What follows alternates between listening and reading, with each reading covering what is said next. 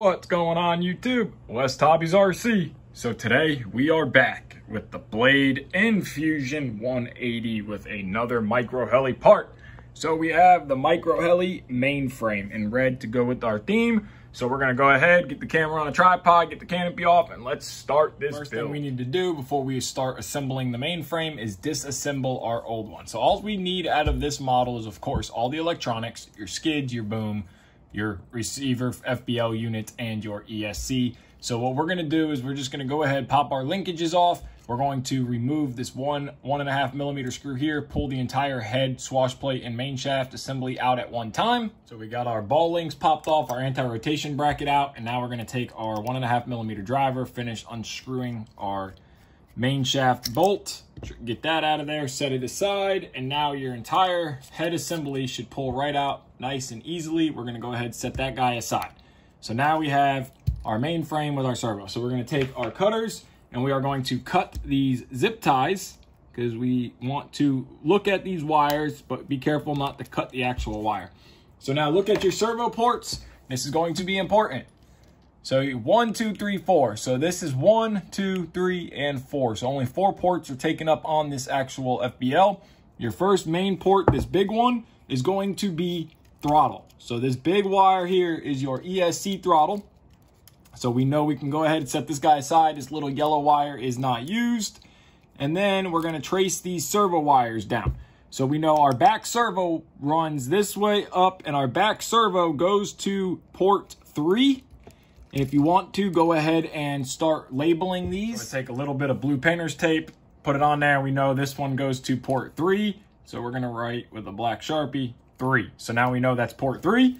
Now we're gonna grab our next wire, which is going to be your left side servo. That goes to port 4. So we're gonna do the same thing. We're gonna grab ourselves a little piece of blue painter's tape and we are going to just mark this as a 4. And then you're gonna do the last one, which is 2, and you're gonna mark that with a 2. ESC, no need to mark. I went ahead and marked the ESC anyway, so we have 1, 2, 3, and 4, so all of our wires are marked. Now for the motor wires, they are colored, so red to red, black to black, blue to blue.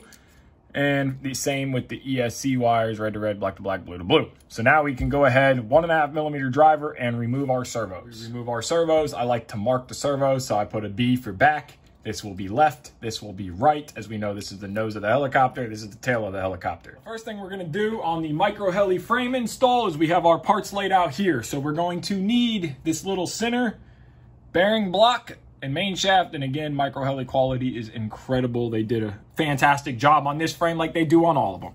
So we're gonna grab our block and we want MicroHeli just to kind of face up. And then it really doesn't matter which way it goes. Your bearing's already pre-installed. You're gonna grab your top servo mount and it is going to sit down on here like this, and then we are going to grab our 1.5 millimeter driver, Loctited screw already pre-done, and you are going to run this screw down, do the exact same on the other screw. So now that we got this guy, both screws Loctited down here, now we can move on to installing this other part here, which is going to be the rear frame, upper frame, and lower frame. So this is the rear frame. So we're gonna use, it's a Phillips headed screw, and we're going to add a dab of Loctite, and you're just going to simply drop it down on the frame. It's gonna only fit one way. So real quick, let's look at this. So if you look, it's notched, so it's only gonna fit one way. And then you are going to Loctite your screw and go ahead and add it. Now these little Phillips screws can be a pain, so it's best if you have a magnetic tip screwdriver. You can always magnetic any screwdriver using a magnet to run it on there and magnetize it. So go ahead, run both screws down like this, Loctite. So installing the bottom is the exact same way as we did on the top. You lay it down, Loctite. So now I highly recommend leaving screws in the parts until you are at that step. So I went ahead and removed the screws for the servos, and that's where we are now. So we're gonna go ahead and install the back servo. So this is going to be the front of the helicopter, this is the back of the helicopter, this is the top, this is the bottom. So our back servo is going to go in this way with servo horn or splines to the right side, and it's going to nicely fit into its little holders there, its little grooves. Grab your Loctite and run the servo screws down. They have little washers on them, which is very nice, keeps the servo nice and mounted. So go ahead, run your other screw in, and then you're going to mount your left and right side servo the exact same way. So it's going to fit down into these little grooves here, and you're going to Loctite your screws, and then we can have our servo assembly done and move on ahead. Got all of our screws in, our servos are mounted. So now we are ready to move on to the next step. Next step is going to be the battery / ESC tray. I'm pretty sure this is the ESC tray and FBL mount. So what we want to do is you want the double-sided tape that comes on it to be up, and you want your open side to be down. So now you're going to take these little pegs here, and these are going to be your FBL mount, and these little pegs are going to fit in keyed one way. So they're just going to sit in here like this, and then you're going to run your screw from the bottom. It's going to be a tiny Phillips. You're going to do 1, 2, 3, and 4. Get them installed. They're going to look like this. So they're just Phillips screws from the bottom, going to fit one way, and these are going to be for the FBL tray. So now you see 2 little holes here, and that is for the battery stop, the rear battery mount. So this little guy here is angled. I don't know if you can see that it's angled, but it is angled. And what you're going to want to do is you're going to want to put the flat side towards the front. So the MicroHeli logo, that's the front. And this guy is going to sit down here like this, and you are going to run 2 Phillips screws in from the top. This is what the battery backstop will look like. You want a flat side towards the MicroHeli logo, screws in from the top. So now we're going to set that thing aside, and we are going to grab the motor mount plate. So this is going to be your motor mount plate, and just know that the distance between these 2 screws is going to be the front, and the bigger distance is going to be the rear. This is the top going towards the helicopter, and of course this is the bottom for the skids. So what we want to do here is we want to grab our motor, and we are going to assemble it like this. So we need to find where the holes match up. There's 2 little lineup pins. They did a fantastic job. Grab your stock screws with Loctite and a 2mm driver. Go ahead and tighten all 4 of your screws, 1, 2, 3, and 4. Loctite done. Your motor should be mounted like this, Loctited, and now we can start assembling the frame. We have all of our parts laid out here. Now I just want to note something really quick. All the screws that we took out for the frame side are going to be the same, exception of 2 screws. And those screws are going to be the ones that come in the upper frame right here. They are going to be a little longer. They are, if you look at them side by side here, they're quite a bit difference in length. Now there's only 2 of these. Every other screw is this length here. Now the reason for the longer screws, keep them separate, is because you need the longer screws for your canopy mounts, because your canopy is going to screw through here, your canopy mount like this. So just keep that in mind, set them aside. So now let's get started on the frame assembly. So I'm going to start with the boom block. So everything is keyed. If you noticed, you see little ridges. It fits right into the carbon fiber perfectly. MicroHeli did an incredible job like always. Gonna grab my first screw, Loctite it, and then I'm going to run this screw down. And now there's 3 more to do. 1, 2, 3. I'm going to do those. I got those, all 4 screws in on one side. Loving this battery. My favorite part of this whole mainframe is the battery latch with sliding tray. Super excited. So now we're going to grab our servo little mainframe bearing block here. And we're going to go ahead and we are going to lay this out. So this is going to lay out like this. And again, it's going to just fit in there nice and perfectly. So we're going to install 3 screws right now. Okay, we're going to install 1 in the back here, already Loctited. So we have 1, and then we're going to do 2, 3, and 4. I'm sorry, 4 screws. And then we're going to leave this top one out for right this second. Also on the boom block, the MicroHeli logo goes to the back, and you want it so you can get to your boom tension screw in the back. So now that we got our 4 screws in, 1, 2, 3, 4, this top one's out. Now we're going to grab our canopy mount. We are going to slide it down like this. It fits in there one way. It is keyed like everything. And then we're going to grab our longer screw, and there's only 2 of them. And that guy's going to go in right in the top, just like this. Go ahead and snug it all down. Now our canopy mounts in. So now for our next step, we're going to go ahead and install our motor and mount. But I want to slide the main shaft and head assembly in first, just so it can stay nice and square. So go ahead and remove the bolt out of the motor. All right, so now we are ready to install this. So now remember, again, closer distance goes towards the front of the helicopter. So we're gonna wanna run our wires through the main frame like this, kind of slide this guy up into position here, get it to lock into there, and then slide our shaft down. And then if you want to, you can go ahead and put that bolt in now for the actual motor shaft, or main shaft, I'm sorry. Get that pinch bolt through there, tighten it down. That way we know the main shaft's not gonna fall out or go anywhere. Go ahead, run it all the way down, Loctite it, of course. And then grab your next screw with Loctite and start putting the 3 screws in that hold this bottom motor mount. There's 1, 2, and 3. So I went ahead and pushed my motor wires up and through the frame. Be careful you don't cut them with the carbon. So now our next step is to install the ESC/FBL mount. Now what we need to do here is we need to move these wires out of the way, and we want to slide these motor wires up and through this hole right here. And we want to do that so that way we can push this guy all the way down and into place. And again, it is just going to simply key right in, just like everything else. MicroHeli logo to the front. Grab our screw with Loctite that we are ready. Go ahead and thread all the way down.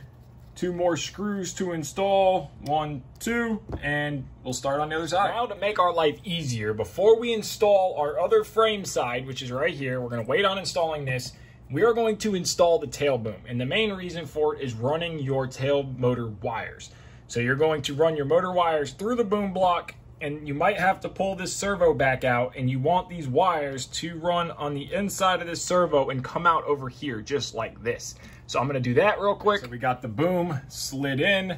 Now your boom is going to slide into a locking pin that is right there. So it's just gonna slide and lock. And then now we are going to grab our clamp screw. We already put a little Loctite on it, and you're just going to run that screw down, make sure the boom, push it, make sure it's all the way in, and tighten that screw up. So now our boom is locked into place. We did remove the servo, run the wires up to right here. So now all of our wires are ran forward, and now we can go ahead and install the next frame side. So now this is going to grab your left side of the frame. You are going to simply just set it down here and just kind of wiggle it into location. Make sure everything fits down in its little grooved spots. So now we're going to grab our first screw with Loctite, and we're going to start on the very back of the boom block, just like we did on the opposite side. And we're just going to work it down. And we're going to run 1 screw in, and we're going to kind of place the screws throughout. So we have 1 screw in the boom block. We're going to grab our next screw, and we are going to add Loctite to it, of course. And we will run this screw kind of up here on the front somewhere. So let's work this guy into place. And we're going to put this screw right here in the front. And then we're just going to work our screws back and forth to make sure everything is locked down. And then we're going to save this screw at the top for last, and that's the canopy mount. So go ahead, get your screws all put in and Loctite in. All of our screws in, exception of this top one. So all of our screws are in, Loctited, and tightened down. So now we're going to grab our canopy mount and our screw. And again, it's going to fit in one way. So this canopy mount's going to drop down into here just like this. And you're going to take your screw, Loctited, and run that guy down into place, tighten it up. So now we're going to remove these 4 screws at the bottom and install the skids. Screws removed, and we have our skids here. So now these are the MicroHeli carbon skids. Of course, if you have your stock skids, they're going to be the same thing. And it's going to sit down right into place just like that. And then you're going to grab your screw with Loctite and run all 4 screws in. Now, I will have everything linked in the description below of this video. So if you want the main frame, if you want the skids, the head, the tail, everything will be linked in the description. So if you want it, go ahead and get it. I highly recommend this main frame. I recommend everything, but like I've said before, the biggest thing I recommend is this head block. And full head assembly makes a massive, massive difference on this model. Like that, all 4 screws are in and Loctited. So now it is time to mount the ESC and then mount our flybarless tray. Before mounting the ESC, we need to mount our anti-rotation bracket. So I already went ahead and removed the screws. They're gonna go right there in the top. Your bracket is going to sit down right into place like everything on MicroHeli does. They do an incredible job. Guys, this main frame is incredible. Loctite your screw, run it down, Do the same on the other side. Put that screw in there, Loctite, and let's get the ESC installed. So something to keep in mind, which I forgot to do, was wrap the motor wires, tail motor wires around one time so it shortens them up, because our ESC leads and we want them to be about right there so they can tuck right where the servo goes. So I went ahead and removed the right side servos while we install the ESC. So move your motor wires out of the way, move your servo wires out of the way. I already peeled the double-sided tape. So now I want to mount this ESC where this front capacitor is about even with the front of the aluminum tray. So we're gonna stick this down as even and straight as we can, push it down real good so it sticks, and then go ahead, plug in your motor wires, blue to blue, red to red, black to black, and then your tail motor wires, and then do the same with your motor wires. But these motor wires are going to wrap around this way and kind of lay flat like this. So now our next step is going to be the FBL tray. So I already went ahead and removed the 4 1.5 millimeter screws, and we're gonna grab our tray. So it's this little piece of carbon fiber right here with double-sided tape, and there is no right or wrong way to put it. You're just going to go ahead, and it's also going to hold down our main motor wires. So I'm just gonna hold a little bit of pressure with my thumb, take my screwdriver or my 1.5 millimeter Allen driver, no Loctite or anything because you're going into plastic.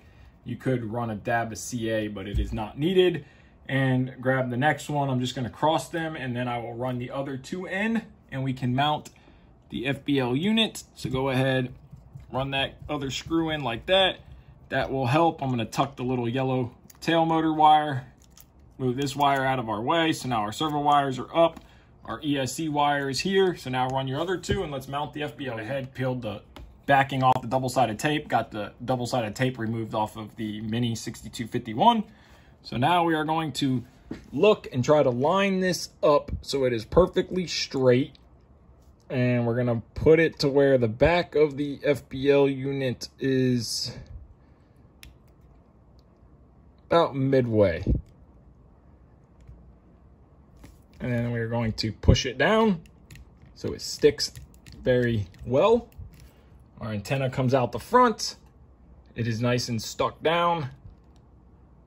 About in the middle, a little off, but looks decent.